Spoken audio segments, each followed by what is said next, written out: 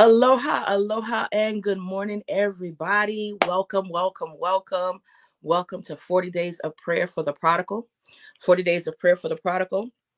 I am Mary Elam, your host. Come on in, come on in. Let me welcome you.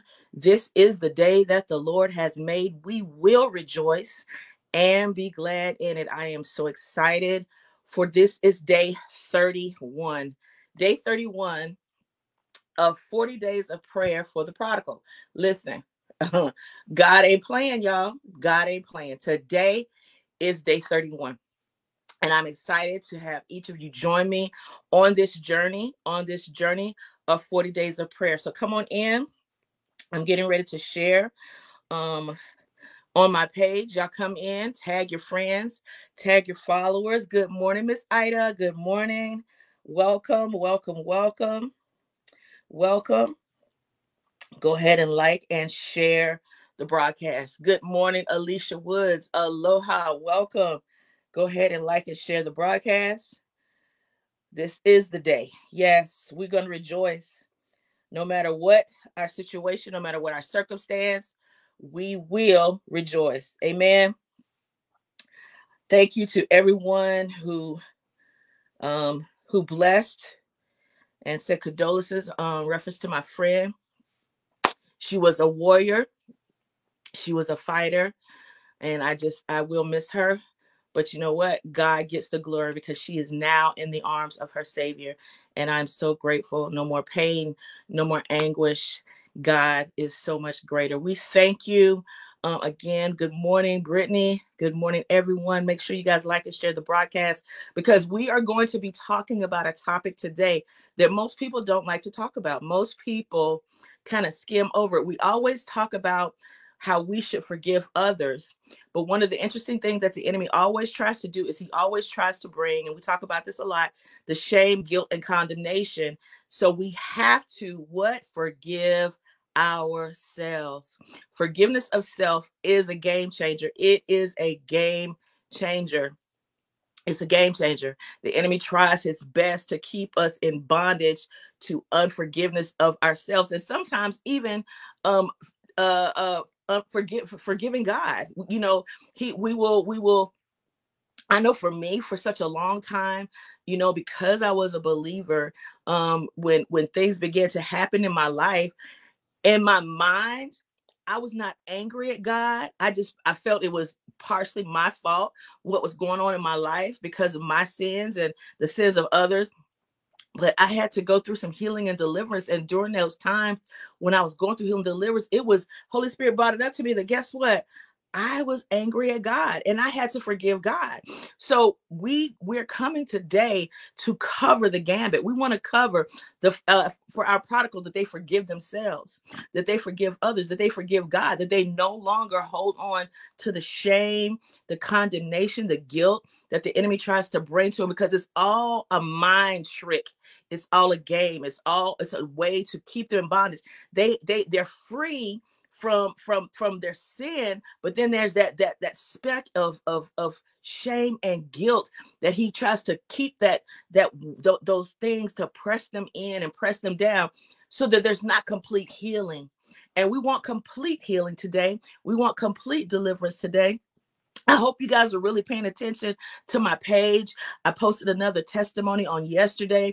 God is y'all about when I saw when the intercessor, the wife inboxed me, y'all, I wanted to cry, because so often the enemy comes to steal, kill, and destroy, especially marriages. He wants to steal, kill, and destroy our relationships. He wants to steal, kill, and destroy the things that would keep us unified as one. So when she messaged me and I saw the message where the divorce papers were put on hold and her husband was rethinking his things. God can do what I say, suddenly, right? If you read the post, she said this was a change from months ago when he was all ready to just go for it. Just, I wanted to, I'm tired. I want, and now his heart is becoming softened. And I believe it's because of her persistence and her consistency and joining us in this prayer. You never know what people are going through. We never know with a situation and a circumstance that people are going through when they come on these prayer calls, when they come on this live. They've been coming on this live because many of them are at the end of their rope. They're literally touching the hem of his garment and joining in oneness. It's that one that could chase 1,000, but two can put 10,000 to flight. And so as we coming together and unity and oneness, interceding and praying on behalf of our prodigals, God is doing some things in their heart. He's touching their hearts. He's touching their minds. He's changing the atmosphere around them. There is a shift, and I keep hearing there's a shift in the atmosphere. And God is saying today, if you would only press into me, if you would only believe what I said, if you would only trust me, I will do what I promised. But you got to put me first. You got to acknowledge me in all of your ways and let me direct your path. And as you are being directed, your pathway has been directed. He is making what? Every crooked place straight in the life for you and as well in the life for your prodigal. So again, we're getting ready to start the teaching as it relates to forgiveness. If you would go to 1 John 1 and 9, 1 John 1 and 9, we're talking about forgiving our prodigal forgiving themselves and forgiving others. Y'all, God is so good. God is so, so good. Make sure you like and share the broadcast. We wanted to go out to the airways, to the highways and hedges, and perform the Great Commission. Go you all to all the world. Yes. And preach the gospel. And this is a way for us to get the gospel out to those who would probably no wise receive it or hear it. Okay. So 1 John 1 and 9, it says, if we confess our sins, he is faithful and just to forgive us of our sins and to cleanse us from all unrighteousness. I'm going to say that again. If we confess our sins, he is faithful and just to forgive us of our sins and to cleanse us from what? All unrighteousness. So the word of God is telling us today that when our prodigal comes before the throne and confesses their sins, and guess what? They don't even have to confess it in church. They don't even have to confess it to a priest. They could be in the bed. They could be on the floor. They could be in their car and say, Lord, here I am. I've done so and so. Will you forgive me? Forgive me of what I've done. Forgive me for the pain that I've caused. Forgive me for every wrong that I've ever done. Forgive me for hurting you. Forgive me for displeasing you. I never want to displease you. Forgive me. And it says that God is what? He's faithful. That means he's going to do it. He's faithful and he's just. He's a just God, right? That means he won't hold it against them any longer. He won't hold it against them. He won't say, you know what? Remember when you did so? No, that's the enemy that's trying to bring those things back to cause torment to our prodigal. No, God is faithful and just to forgive us our sins and to cleanse us. Ooh, listen, we want to be clean. We want our prodigals to be cleansed from all unrighteousness. God, when God forgives, he does it with an exclamation point. He not only forgives, but he cleanses. He forgives and he cleanses. He forgives and he takes away. He forgives and he gives more. He does more. He does it with an exclamation point. He does the exceedingly and abundantly. We just want to forgive, but guess what? He not only forgives, but he takes it away. Glory to God. He cleanses from all unrighteousness. That means every unrighteousness, when we come before him with our hearts that are surrendered and yielded, when the prodigal comes to Jesus, when he comes before the throne, when he comes and says, I want, I'm sorry. I'm sorry, God. I messed up. I messed up over and over and over again. But then put him in remembrance of what he said. Put him in remembrance of his word. Put God in remembrance of what he said. He said that he is faithful, he is just, and he will cleanse them from all unrighteousness. God, I thank you. God, I thank you. That right there, that's good. That's encouraging. That's encouraging for us. So that's a prayer target. Lord, pull my prodigal to the place where he has a heart of surrender so that he or she will confess their sins before you, because your word says that you will forgive them and that you would cleanse them from all unrighteousness. So I trust they are being cleansed even now from all what? All unrighteousness. God, we thank you. God, we thank you. Hallelujah. Ooh, let's go to the next scripture, y'all, because I can stay right there. I can stay right there. This one we quote all the time. 2 Corinthians 5, 17 and 18. And again, I'm reading from the ESV version, okay? 2 Corinthians chapter 5, verse 17 and 18. Whew. Hallelujah. Y'all ready? Come on. Come on.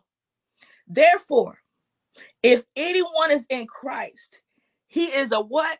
New creature. Old has passed away. Behold, the new has come. Old has passed away, and new has come. All this is from God, who through Christ reconciled us to himself and gave us the ministry of reconciliation. Listen, come on. I'm going to read that again. Therefore, if anyone is in Christ, he is a what? New creature. So the enemy cannot hold that sin over their head. Why? Because they're new.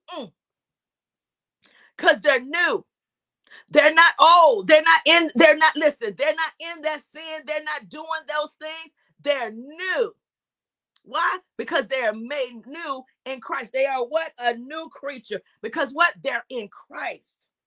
The old has passed away. And behold, he has made them new.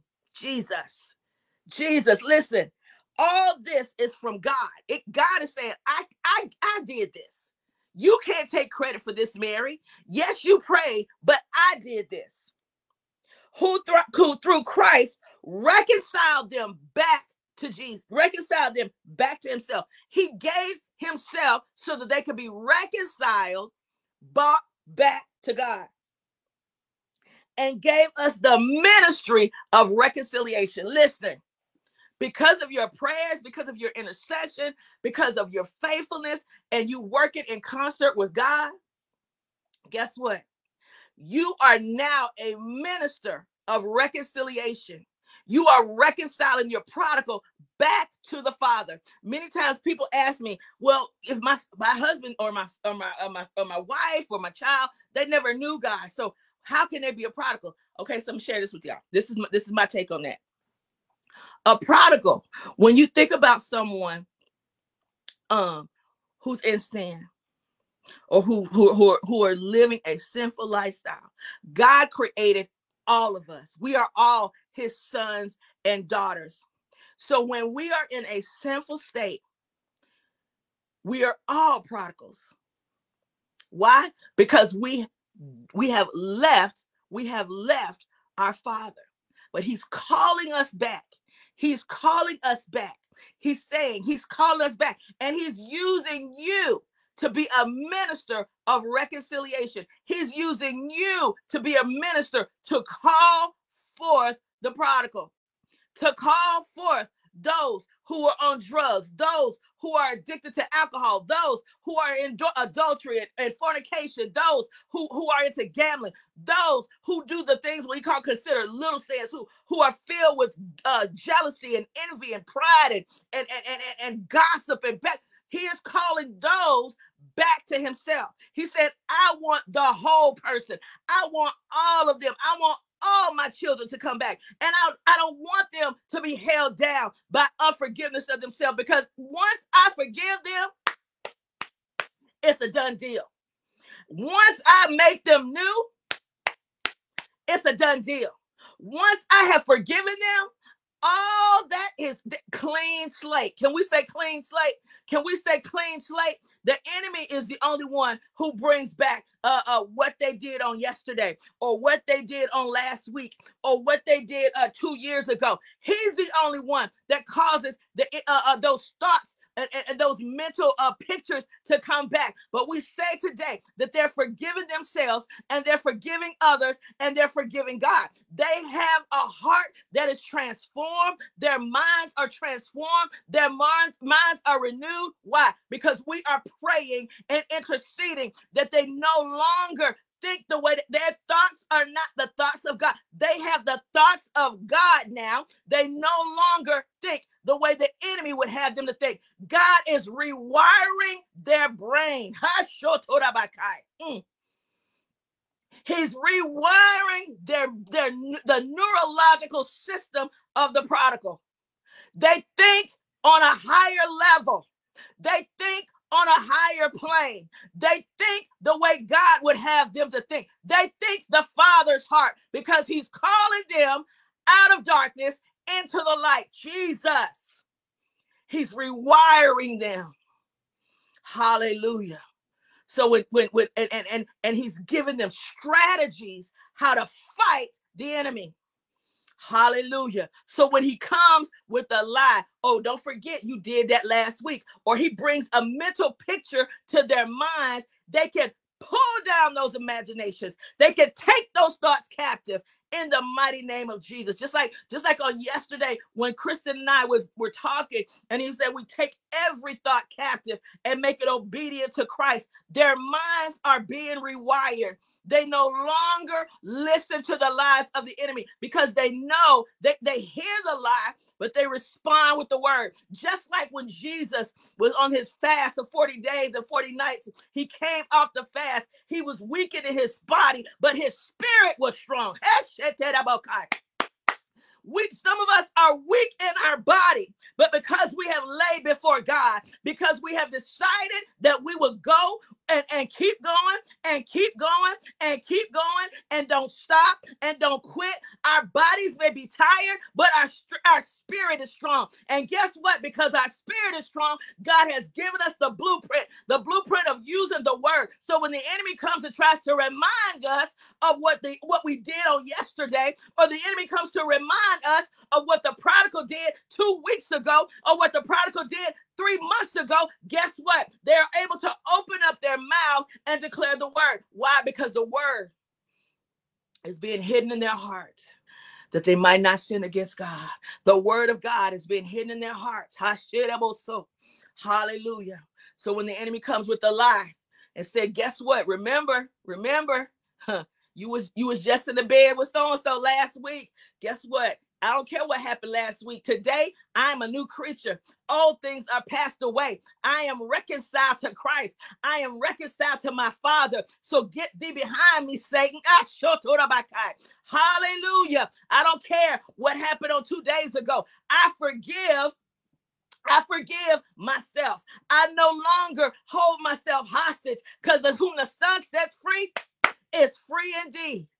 Glory to God. I'm free to worship without the bondage of criticism. I'm free to worship without the negativity of the negative words from the enemy. I am free to lift up my holy hands and give God praise. They're free to do these things. Why? Because they know without a shadow of the doubt that they are forgiven. And that's the key right there. They have to know that they are forgiven. They have to believe without a shadow of a doubt that they are forgiven by God. And once they realize that they're truly forgiven by God, then they can forgive themselves.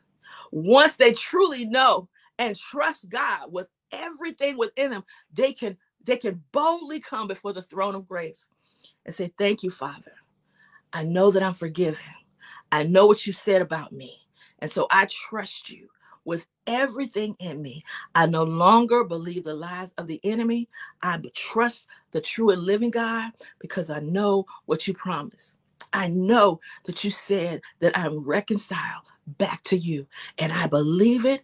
I stand on it. Your promises are true. Your promises are true. There's no lying in you. You are not the father of lies, but you are truth.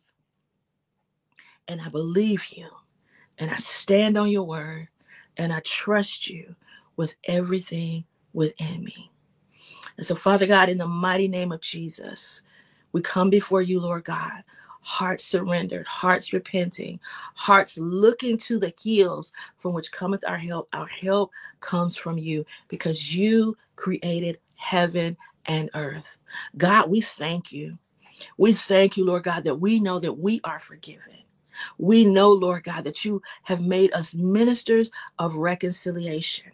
And so, Father, as we surrender our will for your will, Father, we intercede and we pray for our prodigals. We intercede and we pray, Lord God, that as they come out from among them and they're separating themselves from the works of darkness, they're separating themselves from the works of sin, they're separating themselves, Father, and they're hooking up to the supernatural power source, which is the Holy Spirit, which gives them dunamis power to defeat the enemy, to defeat every lie, because they are able to step and stomp out the scorpions and serpents. They're able to step and stomp out every lie, every trick that the enemy would try to bring their way. They're able to step and stomp on every demonic assignment that's against them, to include unforgiveness of themselves. And so, Father, they trust you and they believe you, Father, and they're coming before you, Lord God, surrendered and yielding, Lord God. Another level of freedom. I'm hearing another level of freedom. They're walking into another level of freedom. Free to worship, free to praise, and just free. Just free. Feeling the freedom of no longer being accused. Because we know that the enemy is an accuser of the brethren. He day and night, he sits around and he accuses us. Day and night, he sits and he accuses us. But Lord, we thank you that because you have given us repentance. Repentance is our weapon.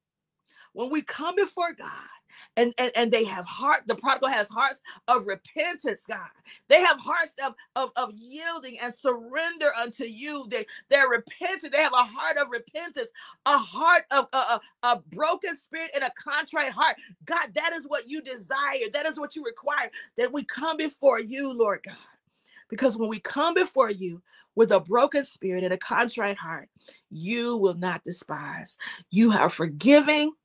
You are loving, and you are making them righteous. They are oaks of righteousness.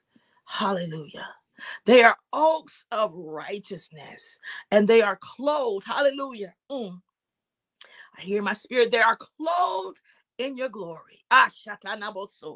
They are clothed in your glory. Hallelujah.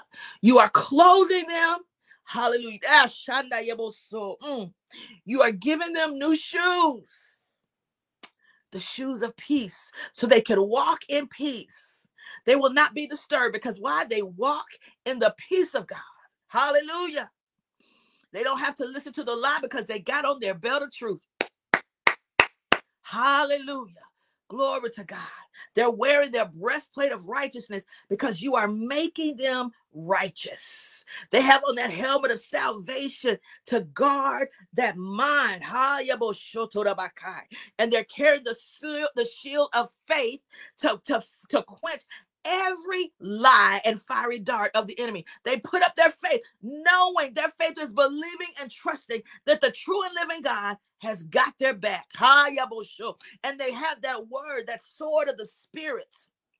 And they're learning how to wield the word.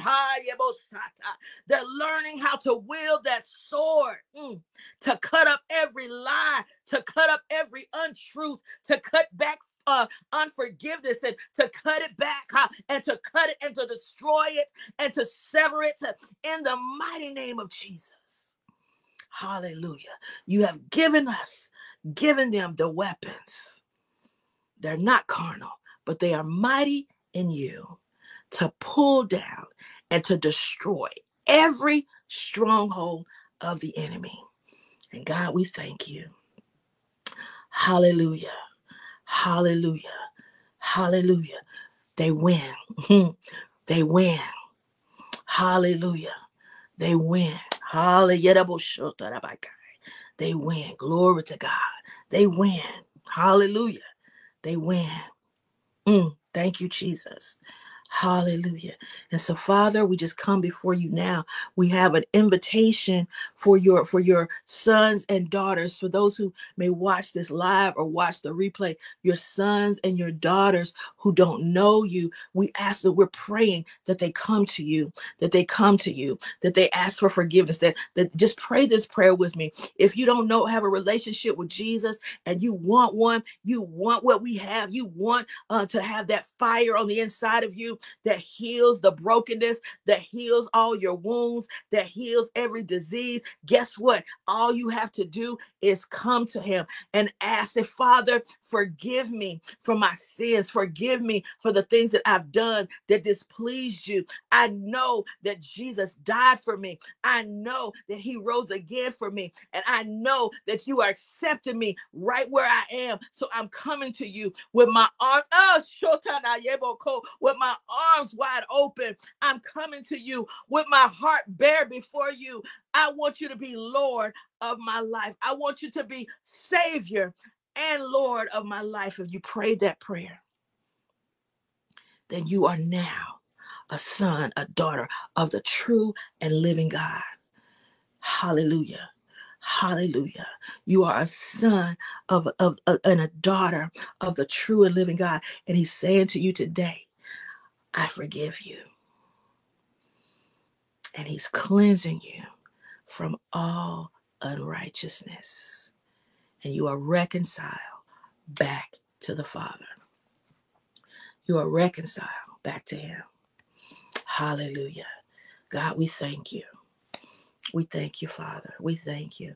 And right now, I cover every person that's watching this live right now.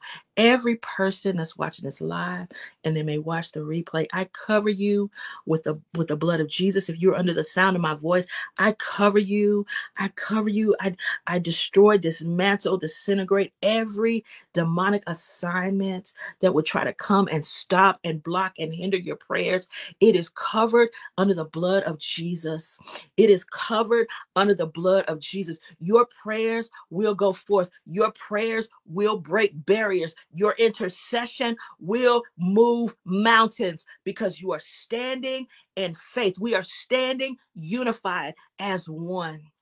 We are unified as one, and no weapon that is formed against us shall prosper. Our prodigals will come home. Our prodigals, our prodigals will have a relationship with the true and living God. Decree it and declare today. They know Jesus. They walk hand in hand with Jesus. Hallelujah. He is their Father. He is their Lord. He is their Savior. He is their everything. And we bless you today. I thank you guys again for joining me. Day 31. Tomorrow is day 32. Come and visit. Come and sit down with me again as we pray and go before the throne of grace. God is so good. He's so amazing. I'm loving all the testimonies that are coming forth. Continue to lift each other up. Continue to lift each other up. Continue to intercede on behalf of your brothers and your sisters who are interceding as well. They need your prayers. They need your prayers. They need your encouragement. Continue to lift them up. God is greater. He's greater than anything that the enemy would try to throw at you or bring your way, put on you. God is greater. Listen, whenever you feel as though you can't make it another step, another moment, another day. Worship, worship, worship. Worship confuses the enemy because he doesn't understand how I can beat you down so much and yet you yet worship the King of Kings and the Lord of Lords. Worship is a weapon. Blessings. I love you guys, and aloha.